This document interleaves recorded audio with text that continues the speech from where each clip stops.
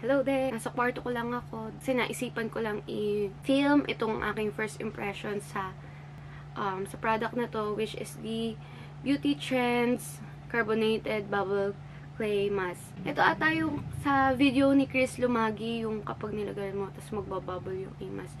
I don't know if ito yung brand, basta nung binasa ko, yun yung naisip ko, yung video niya. Gamitin na natin siya. Bali, ang mga ginagawa niya is cleanses, detoxifies, controls oils, and minimizes pores. At, yun, kailangan malinis yung mukha bago to ilagay. And this is worth 99 pesos and it has a 30 grams. So, maghilamos lang ako and I'll be back. So, ayan, nakapaghilamos na ako. Oh, kita nyo na yung aking mga pimples. At gamitin na natin siya. Baka magkalat ako dito sa kama. Ito siya. So, apply an ample amount all over clean face. So, lagay tayo sa ating face lax daw. Ito nga sa kayat-kayat.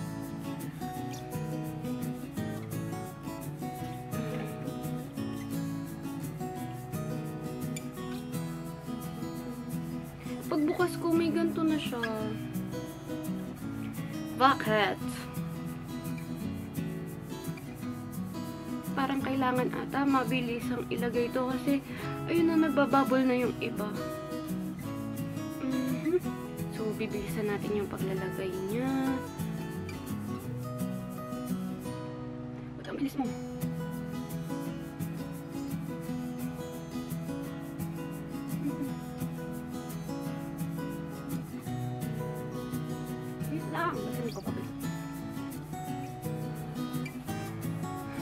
Nagbabubble na siya, guys. Oh.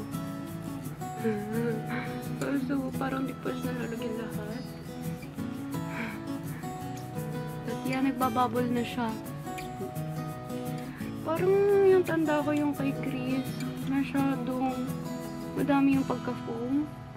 Or ganun siya kabilis maglagay ng mask. Kaysa sa akin. Kasi ito siya. Pagkasabi dun sa paglagay, after 5 minutes, foaming bubbles will start forming. Wala pang 5 minutes. Pero yun na siya. Bubble siya. Then, wait till all turn to bubbles. Parang lahat nag-turn na agad sa bubbles. But it's ganun. Tapos, yung amoy niya,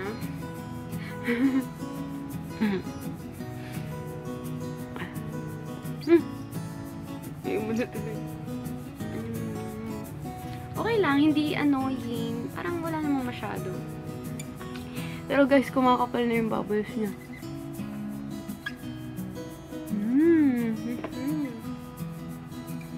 Lumit na yung butas ng ilong ko kasi nalagyan na nung bubbles. Feeling ko, ako na yung, nasa ibabaw ng washing machine. Di ba ang daming bula nun? Kapag, yung naglalaba. Ito siya, ganun yung itsura. So, eto daw is use at least once a week. So, di siya pang araw-araw. So, feeling ko, nag-bubbles na lahat ng ilagay ko.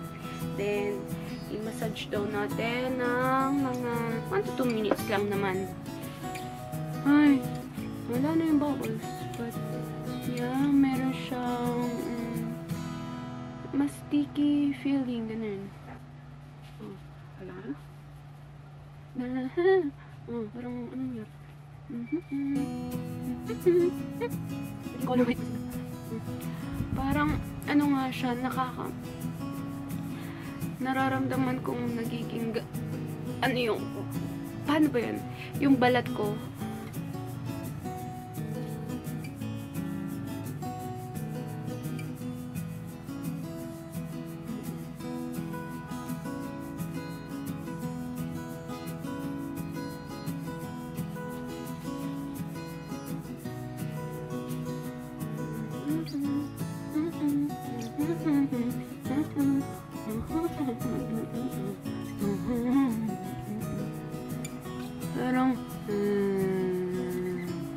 Ayan siya. Nakailang minutes na ba tayo? Pero,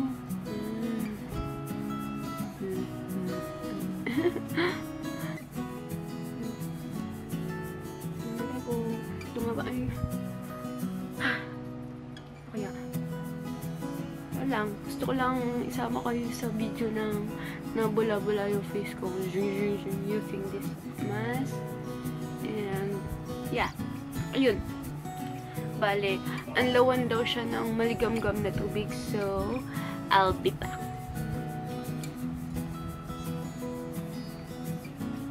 Kaya nakipaghilamos na ako, kitang-kita naman sa t-shirt ko. At ano siya, kaya pala maligam-gam kasi sobrang dikit nung nung mask, kaya siya kailangan maligam-gam yung ipanghilamos mo para matanggal siya. At wala naman nakikita ng pagbabago, I don't know. Kasi syempre isang beses ko pa lang naman ginamit at ilang minuto lang yung nakababad sa mukha. Tapos ang bilis niya talagang bumaba. Ang bilis niya talagang bumula kasi yung pagbaba ko lang ng hagdan namin, as in, bula na yung nasa noo ko. Tapos nagkaroon ako ng burn feelings. Basta parang may mahapdi dito kung naramdaman dun sa nung nilagay ko siya. Ayan, so